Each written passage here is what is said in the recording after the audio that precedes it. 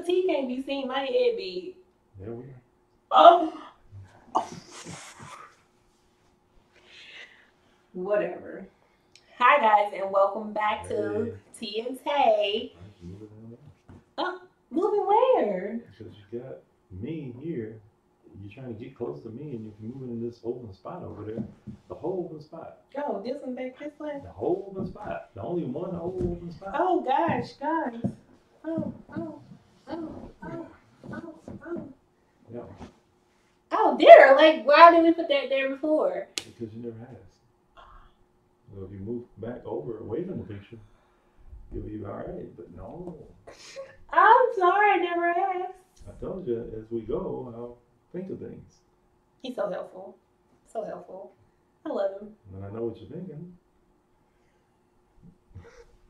Tell me what you're thinking. This is so helpful today. Always. Who are you today? I'm T. That's T, y'all. And I'm Tay. Welcome back to Pillow Talk with T and Tay.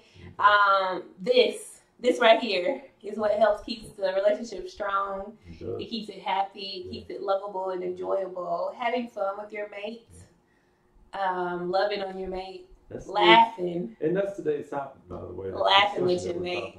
Yes, that's what I was about to do. I was about to tell them what to talk about. Okay, well, you get into a lot of discussions. No, nobody know where you're going. So, as I was about to say, as he already said, today's topic is how to keep the relationship strong. What keeps it strong? And this is just our viewpoint on what we feel like keeps the relationship strong, what has kept our relationship strong, the things that we do with each other, for each other, to help strengthen the relationship and ensure that it's enjoyable for one another. I mean, laughing, joking, playing, just enjoying one another's company really helps keep the relationship strong.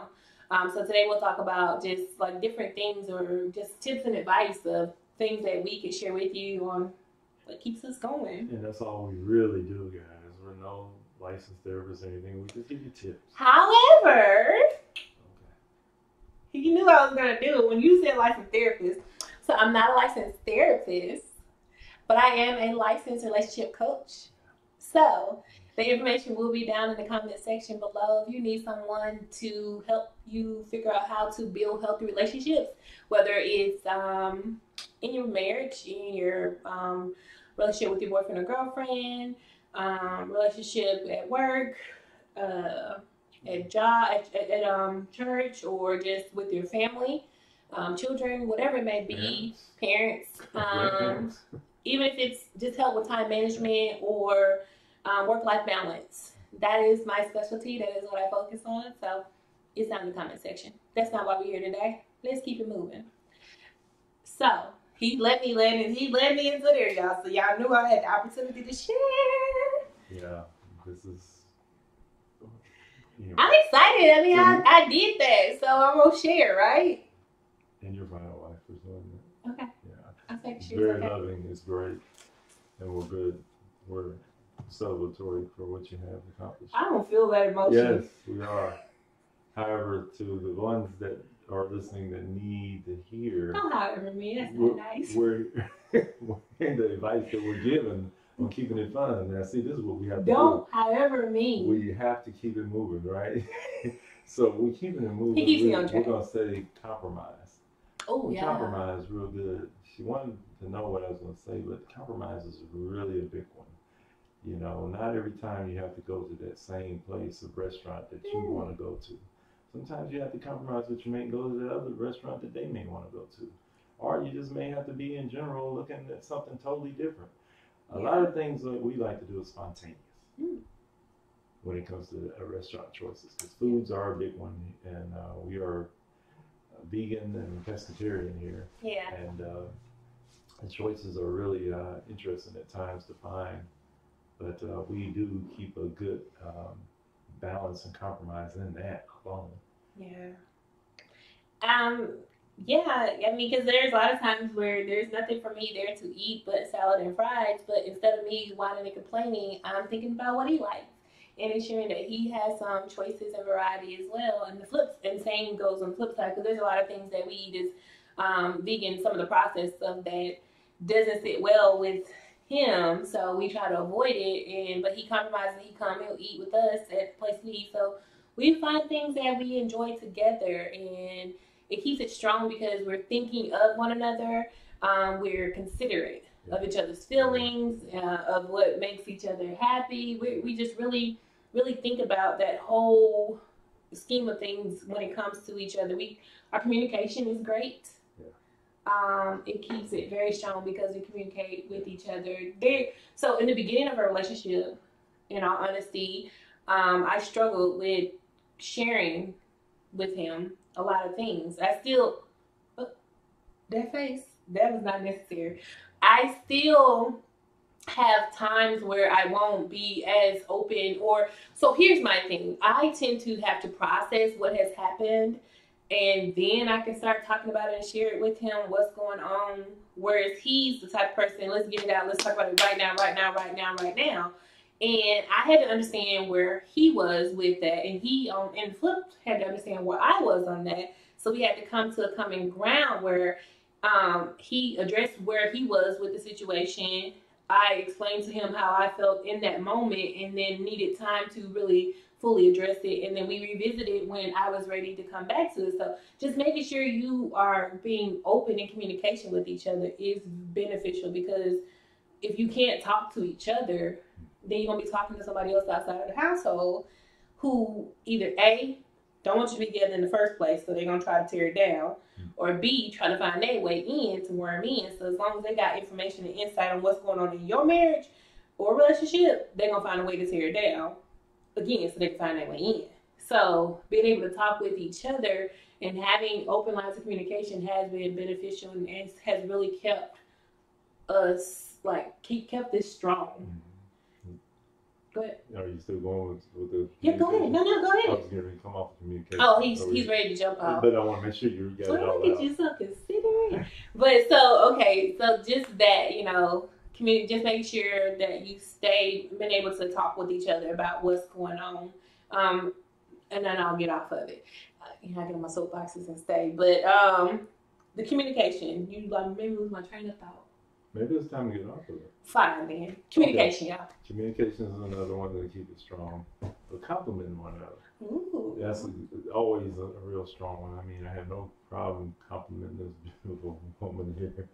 And I always tell her she's my Proverbs 31 woman. But aside from the Proverbs 31 woman, she's just beauty. She's everything that embellishes a woman. And it's just really awesome. Thank you, handsome. So complimenting. She compliments me. She just heard. We didn't skip. That wasn't skidded at all. And it's just, that keeps it happy and joyful, and that someone is looking at you. You may get enough compliments outside the doors, but there's nothing like the compliment that you get from your mate. Because you can be with your mate 5, 10, 2 years, and you forget about those compliments. But you got to remember those compliments. That's what started the relationship. In the beginning, you gave compliment after compliment. Yeah. And and I don't mean go overboard. There's really not a way to go overboard with that. Well, I was gonna say that while you were talking. It's not somewhere you go. Genuine. Yes. But as long as it's genuine. That's what I was gonna say. It's like you can water down a compliment by saying every single day, "You pretty. Yeah. You're pretty. You're pretty. You're pretty." And then at that point, it loses value. Yeah, it's no longer am I really pretty, or is this just him being so rehearsed and so what's the word? Robotic about it, just to say he said it. Doing it out of habit instead of doing it out of genuine, really thinking that I'm pretty or that I'm beautiful. But really being able to be genuine with it. If I'm seeing my husband, and it's hard not to really compliment him as I see him. So as I'm seeing him, I'm like, ooh, boy, I'm really saying genuinely something meaningful when I'm saying it, not just, oh, you look good. Yeah. You look good. Right. You look good. I mean, he looks good, yes, but to be, genuine with it when I'm saying it versus making it seem like I'm not just saying it just to say it. I'm really saying it because I mean it. Yeah. And that's how I feel about you, type of thing. So you never want it to feel like it's something that you're forced to do. that you're doing it out of habit. And it's not just about their looks that you're complimenting them on. You're being aware and appreciative of just them as a person. Thank you for opening the door today, or thank you for, you know, taking out the trash. Thank you for washing the dishes. Thank you for, you know, picking up the kids from school. Knowing that's something that we do on a regular, but just, you know, taking that moment to appreciate and compliment and acknowledge one another and the things that, you know, we tend to take for granted. Because, oh, they do it anyway. It's something they do all the time. But a lot of times they just want to hear you say thank you, or, you know, oh, I love you. I love how you have your hair today. That means you're paying attention to them, you're acknowledging them, and you see them. You're seeing them, because a lot of they may have needed to hear that morning when they got up, not knowing if they was going to hear it. And if you ain't saying it, but somebody else on the outside, again, careful.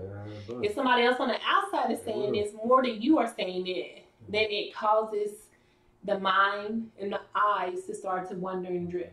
So be careful of that. Be careful. Careful. Okay?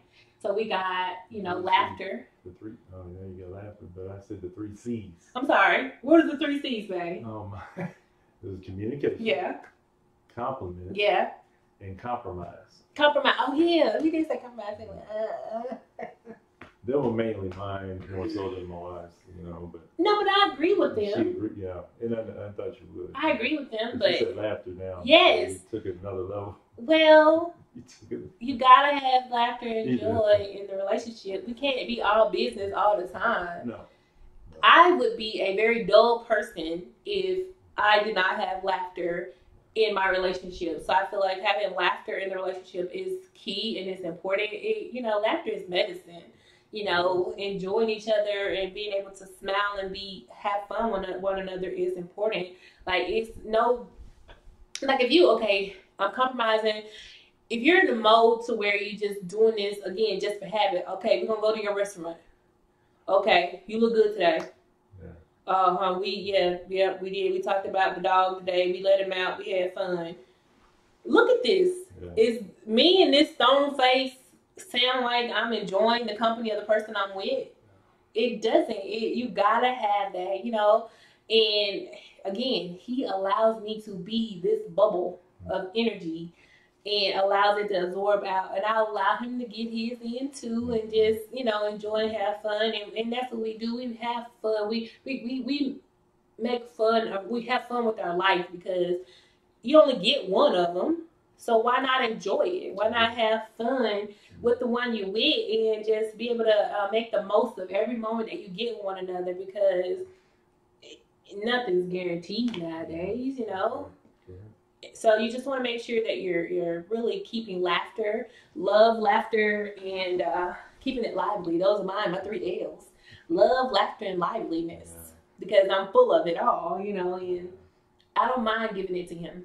You know, it's an honor to be able to share it all with him, you know, and get to do this with him. So yeah, you have a good balance. Yeah. So those are the 3 C's that he says that keeps a relationship strong, and I agree with them. And then my 3 L's, I don't know if he agrees with me because he ain't said nothing, but the 3 L's is love, laughter, and liveliness. I shook my head. He shook his head, so I need to over talk you. I love you. So just keeping really in even with the word I love you, those words. I tell people all the time when I talk to them, like my son or just friends, if you're saying those, your actions are going to speak a lot louder than your words will. So don't just say I love you to a person without really showing that person that you love them. It can be in any kind of way possible you want to show them, but don't just allow it to be just words. Because a lot of times we get so comfortable with saying the I love you word that it loses its value. Just like that word, you pretty. When you're saying you pretty. You know, it loses its value. The connotation of the word and the phrase goes out the window, and it's like, do you really love me? Because it sounds like you're just saying it out of habit. Truly mean it. Truly, genuinely say, I love you, and mean I love you. There's one other thing that my husband and I do that I made it a point to do. And I want to say I did this maybe about 5 years ago. that we just really stop and we do, because you never know when the last day or hour will be. So in the mornings before we would go to work, I would, in the morning you get in a hustle and bustle. You try to get it all packed up. If you got kids, try to get the kids in the car. You trying to get your lunch packed up, trying to get off, get on the road, get to work on time, all that stuff. But we literally take maybe 1 to 2 minutes to just stop and be in the moment with each other, hug each other, kiss each other, embrace each other before we depart from one another, because we don't know if that's the last time we're going to see each other or not. We don't want that last moment that we had with each other before we walked out these doors to be a moment of us rushing and hustling, bustling, and a quick peck, I love you type of thing. We really want to take that moment and just enjoy and be in that moment with each other, just taking in that moment with one another before we go. So we literally, we've made that a practice, and it's not to where we forced to do it, but it's something that we make sure we do every single day when we're with each other before we depart. She's done that very well. It's been awesome. So it has meaning behind it, because you're stopping and you're blocking out everything else that's going on around you. Because even if you left 2 minutes later, you still gonna get to work around the same time you was gonna get there in the first place. But taking those 2 minutes and making it be worthwhile for taking those 2 minutes to spend with your husband, your wife, your mate, and just enjoying that moment you have with one another before you depart from each other for 8-9 hours out of your day. That's something that's really been very helpful, and it kept us very connected to each other. And, we talk all day long too. Our jobs have allowed us to do that too. We get some of that talk time in, but just really, if you don't have the ability to talk all day long to one another based on the jobs that you have, then taking those few moments in the beginning of your day and really being present and being intentional in the moment with each other, hugging, loving, and showing affection to one another before you depart. Right. Those are some things that has kept our relationship very strong, happy, fun, joyful, and amazing. I agree. Yeah, I agree. Aww, we love you. I had to give some on that. That is awesome. So yeah, that's in a nutshell. You got anything else, T? Not right now, no. Oh, y'all know him. Straight to the point. That's it. That's all he got. He ain't got nothing else. And what shut nothing else. Me, I'm a long-winded talker. Y'all ready to shut me up, right? All right. Well, we thank you guys for tuning in today to T and Tay Pillow Talk with T and Tay. Join us again next week for more excitement, more joy, more love and laughter and fun from us. Until next time, y'all. It will get better. It gets better. It gets better. It gets better, y'all. We like fine wine. It gets better over time. Yeah. Some of us age a little bit more than others, but it's all good. So, it's okay, sir. All right. But oh! It's all we going to end on that note. Bye, y'all.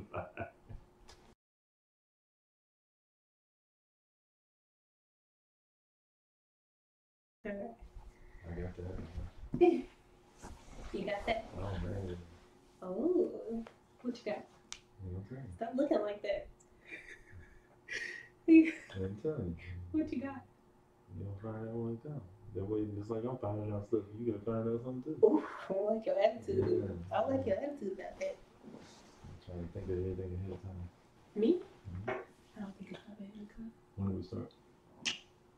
We always already started. I just decide what I keep and don't keep. No. Okay. That's just what I do. That's what helps you to stay natural. I see the clock. I know you see the clock, but you don't know if I'm keeping it or not. I don't know because So you don't know. I don't know. Kiss me. You ready? No, I ain't ready to kiss you. I'm waiting for to ask you to kiss me. After that. Am I ready? I'm waiting for to ask you to kiss me. Yeah, you almost got one in there. I'm like, wait a minute, she just burped. I wasn't going to ask you to kiss me while I was burping. Sure. That's nasty.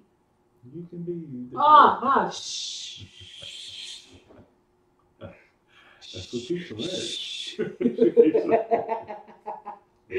Don't you tell nobody, cause I'll tell on you. My parts. Yes, that's what keeps you. That'll be running your way. You know, I don't know. it was very comfortable. So you got a mark on your leg. That's my other pants. Oh. Okay. I thought you were hurt. My wife's leg was across those pants. And what? So you trying to say it was my fault? I'm saying that the fabric was pressed under your leg that caused it to make a mark. So you saying it's my fault? Did not say anything like that. I just said that the pants that you had on, that I had on, caused the fabric to mash into my leg. Oh. So what I'm hearing you say is that it was my fault. Shouldn't be hearing it. It's all about our interpretation. Exactly my point. Yeah. I'm just putting the facts out there as to what happened.